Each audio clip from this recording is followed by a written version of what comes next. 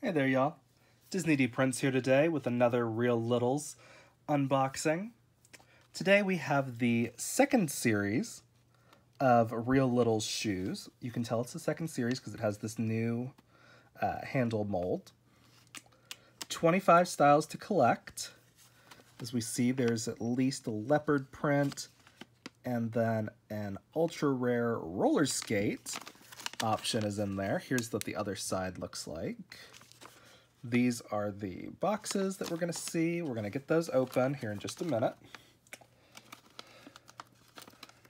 And then we are going to give these a look. Now these retail for about $5 and they are very cool. They do fit Ken dolls. Okay, so they did change up the boxing a little bit, so we get more of the bag art on here. So that's kind of fun. Here's what the top of this box looks like. Again, the sides and the tops are usually different. There's usually about 4 or 5 different styles. I was only able to find one of these right now because they are so new, but I figured I would try to get one anyway and just kind of see what was in there.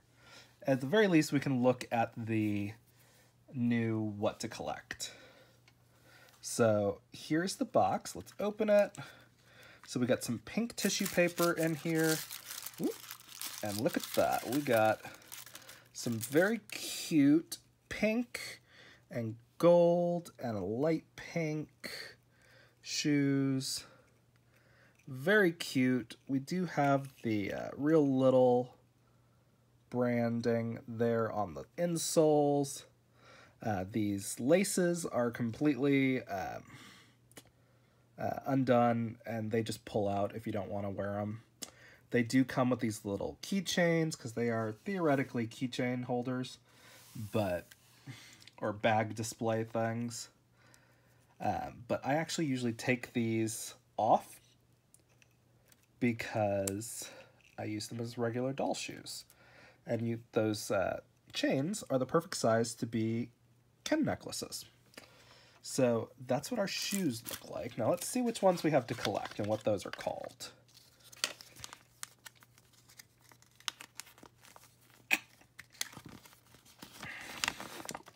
Okay. So, looks like these are the ones we have right here. So it looks like that is the Shox pair of shoes.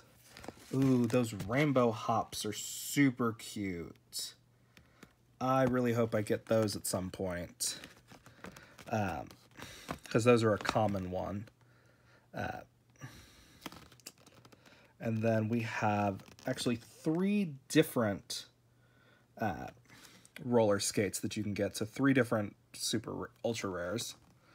And then we have 6 possible rares. And then 15 commons in the green right there. Very cool. All of these are really extra, which I love. And let me show you how they look on a Ken doll. I still have my Victoria's Secret Ken out right now. Here are the shoe sizes. Now you can just kind of shove these in to the shoes usually.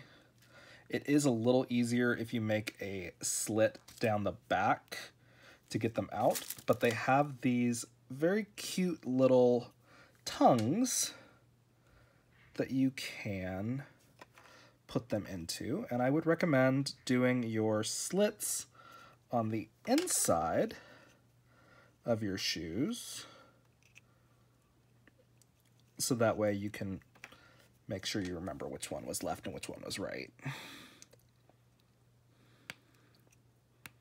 Just like that. Just a little slit right there along the along that back tongue thing. And then we're going to mark it as the other side by doing it the other way. We could go down a little farther if we wanted, but that should be big enough to really slip the foot in there. Unless they've changed the sizing on me.